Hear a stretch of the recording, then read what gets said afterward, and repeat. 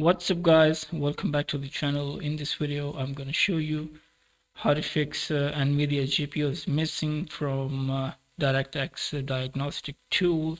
You can see this is my Directx diagnostic tool. So there's no my Nvidia GPU. So this is name of Microsoft basic display adapter. So I show you my display adapter. I'm using Nvidia GPU 970. Let's get started, but please subscribe to the channel and go to search bar on your Windows, type here device manager, go to device manager control panel and go to display adapter.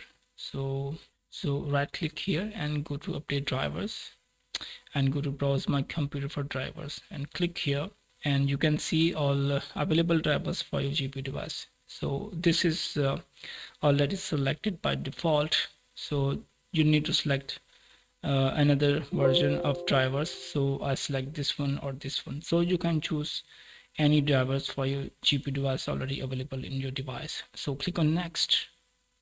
Installing drivers, you can see now guys, you can see Windows has successfully updated your drivers. Now close it, and here's our GPU. You can see this is my GPU device. Okay, now close it and restart your Directx diagnostic tool.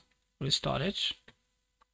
Go to search bar and type here DXDIAG, press enter and go to display.